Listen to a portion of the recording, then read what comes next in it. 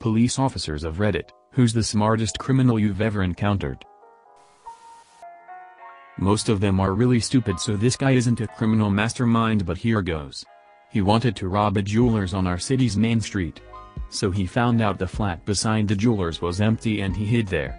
For 2 weeks he triggered the alarm on purpose several times a night. Massive headache for the police and the business. We turned up to see nothing there, nothing on cameras, thought it was just a fluke, so the jewelers turned off the alarm system and said they'd wait until the morning to get a new one installed or that one rewired because something wasn't right. As soon as he heard that and the police leaving, he tore down the wall. He'd already been working on this apparently, and robbed the place taking his sweet time. Escaped without anyone noticing anything for hours, until the jewelers came back in the morning.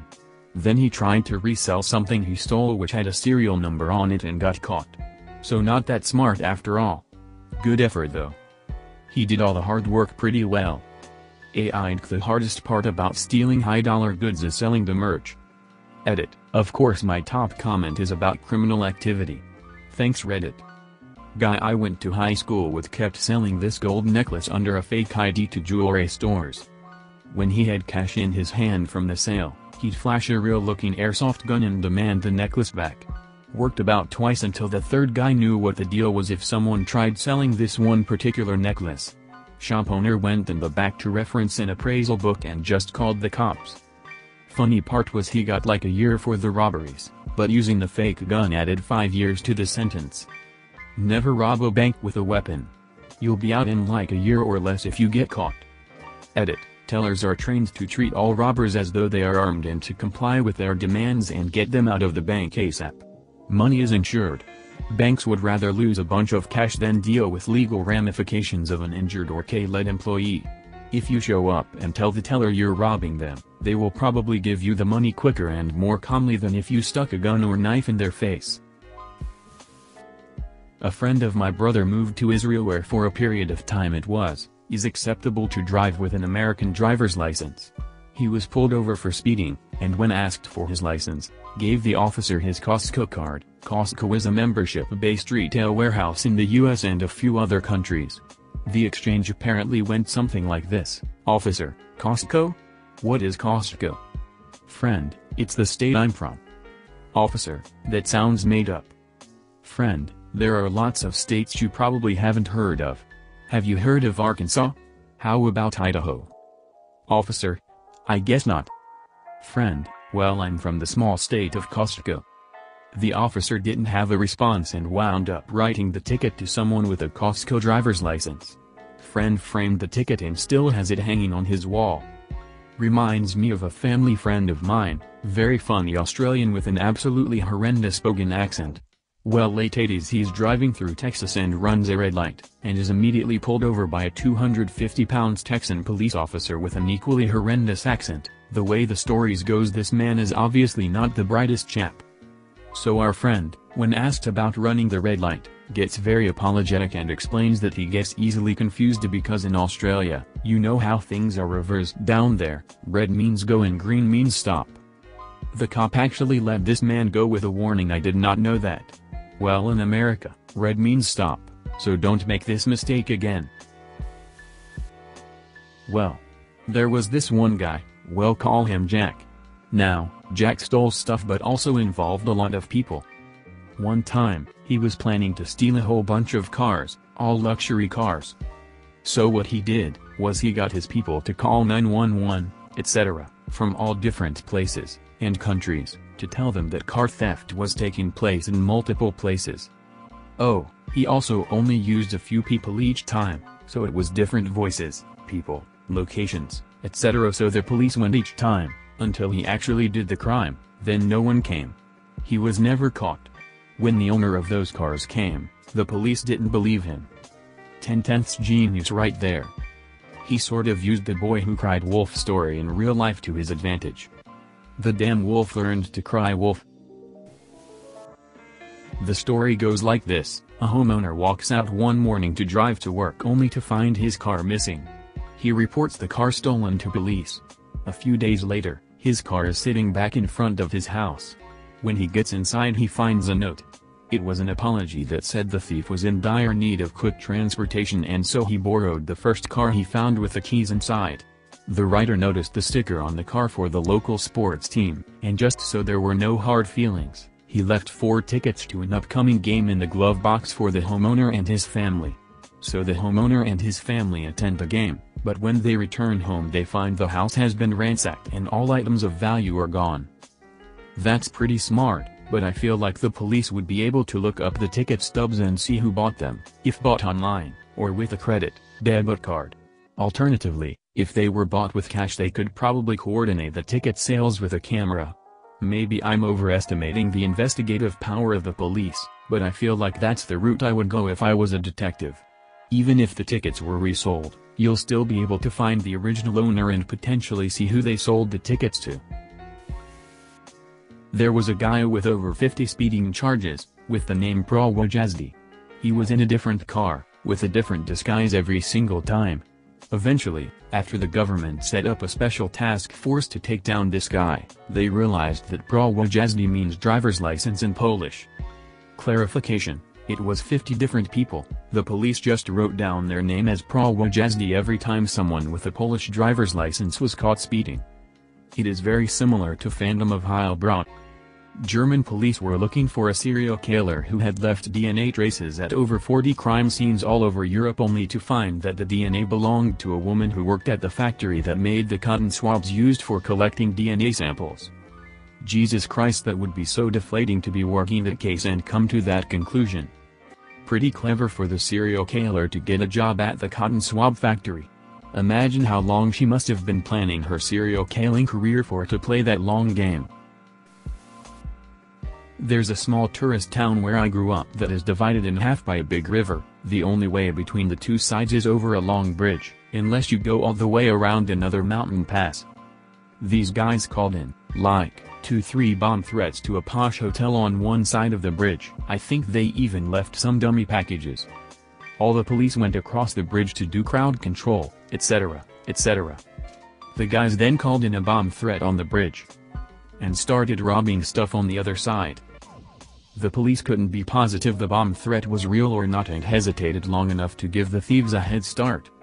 I first heard this story about 10 years ago, in Banff, Alberta. Never bothered to look up what was real versus what is invented. I think this is pretty close. But as my father used to say, you can't let truth get in the way of a good story. Wow, 24K upvotes? Thanks folks. Here's one. I knew this guy back in the early 80s, let's call him Jim. Well, he really wanted this high-powered super bike but he knew he couldn't ever afford it, so what he did was to take drive to London and scouted about for a few days until he found that particular model parked outside a house. He goes back that night with a slide hammer, pulls the lock, and steals the bike.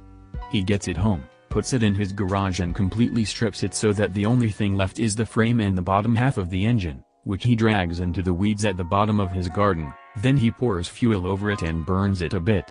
A few weeks pass and weeds have started growing over it. It's at that point he calls the cops and reports that someone had dumped a bike frame in his garden. The cops show up and he explains that he just got back from being away and found it. The cops take the frame and note down his name and address. A few days later, the cops call him and say that the bike had been stolen from London a month or so ago, from the serial number on the bottom half of the engine and frame, and that the insurance company had classed the bike as a write-off, and had told the cops to dispose of it. Now, because the frame was found in his garden and the insurance company didn't want it, the cops were duty-bound to ask him if he wanted to keep it, or if they should throw it. So he tells them that he'd always wanted to build a bike. He gets the frame back from them, repaints it, then puts it all back together and re-registers it as a Q-Reg, stolen and recovered. I forgot to call him Jim, didn't I? I always laugh when somebody names a character and then proceeds to never use the name. Nice catch. Working in a home improvement store when younger. This guy came in, went to the snow blowers, took one and went to the return desk. Said he wanted to return it but had no receipt. They told him you need a receipt, so he says okay, I'll be back, and wheels it off to car through the front door. He did this a few times apparently. Couple places even helped him load it back into his car. Had a guy try that with the big expensive bedding sets at Sears back 20 years ago. He came up the escalator empty-handed, walked into the first aisle, and came out carrying the set. He said he wanted to return it. I said I needed a receipt, and when he asked why, I explained, well, sometimes we have issues with people coming up here, taking stuff off the shelves and trying to return it. He got a bit squirrely, looked around kinda panicked and left with it. On the way to the door, security started following him, so he threw it at them and sprinted out the door. Obligatory, not a cop, but close on 20 years ago now, a guy on Australia's Gold Coast got away with a bank robbery in broad daylight. He cased the bank for a while and discovered a pattern of the bank manager arriving about 30 minutes before anyone else each morning, where he would leave the front doors unlocked so staff could help themselves in without a key or needing to wait for the boss to come and let them in. One morning the crook dressed himself up for a busy day of office work and waited for the bank manager to arrive.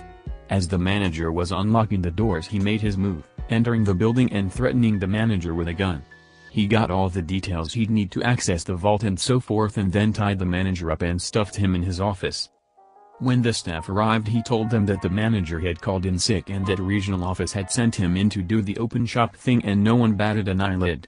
This bank had a small walk-in vault that normally only held about 30–50K on any given day, but old mate had timed his robbery for the morning after business banking day, when all the local small businesses would make their end-of-week deposits, and reportedly got a score of close to 250K. Once the vault was open, he pulled his gun out and invited all the staff to enter the vault and locked them in. By this stage the bank was due to be open, so when he went to leave there were a number of customers waiting to get inside to do their banking. He told them all that there had been an issue with the computers and that the tech team had estimated it would take about 30 minutes before the issue would be resolved and that they couldn't open until then. Then he got into his car and drove straight to the airport and flew to Hong Kong and then disappeared. To my knowledge, the cops never caught him and never managed to find the money. They knew he'd have had to leave most of it in Australia somewhere, because you can only take 10K odd in cash in any currency out of the country before customs pulls you into their interview rooms, so the assumption was that he had to have an accomplice here who would funnel the money to him slowly over time.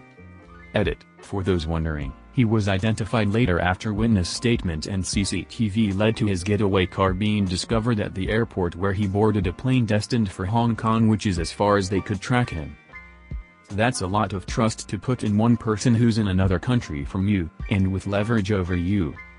It'd be really smart in this situation to use an immigrant from Hong Kong to funnel the money back. Ideally an immigrant with family back in Hong Kong. Funnel the payments as sending money to your family back home, which is super common anyways.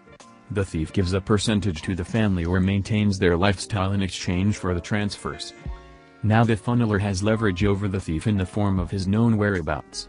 The thief has leverage over the funneler by taking care of the latter's family.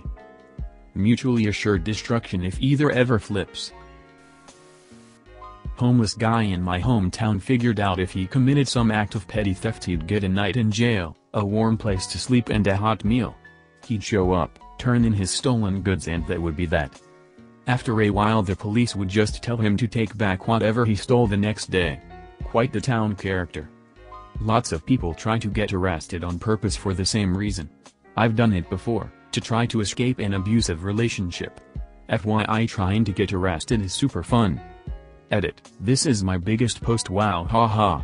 To answer the questions I'm getting all in one place, yes, I escaped from that guy 3 or 4 years ago. To get arrested I'd just be really careless. I was homeless, an addict and mentally ill and very very sad and angry, so I'd just let those emotions out. I'd drink in public, and when I got caught I'd throw my drink at the cops. If they ever tried to detain me I'd fight back. I was barely 100 pounds at the time, couldn't do much harm luckily. Breaking things, stealing things, getting in fights I knew I'd lose. I'd usually just go in for like a weekend or a few days or whatever, and he'd always be at the doors waiting for me when I got out. The ladies in jail I met always took care of me, and I met some wonderful people. Luckily I'm a white woman living in Canada, so nothing escalated to me being harmed. I realize I have a ton of privilege to be able to act a damn fool in front of cops and live to tell the tale with no serious lasting repercussions. Probably someone who committed a crime I never solved. With that being said, I had a guy use a sledgehammer to smash his way through a wall at a Best Buy and steal a bunch of phones and cameras. He was smart enough to wear gloves and a face mask and not touch anything he didn't have to. Alarms didn't go off until he exited out the back door, which the alarm company gets after a minute or two and takes them like 3/4 minutes to call in to us, giving him a good 5-minute head start, so he was probably a few miles away before we got dispatched to it. He clearly scoped out the area before doing his deed too. Smart dude. Edit. So part of the building was built into a hill, so the hole was on the back side of the building along the grade line, but when you're inside the building it was about 8 feet up, so it was easier for him to leave out a door. Also, the wall section where he broke through was hollow cement block, the portion of the wall below that was poured concrete.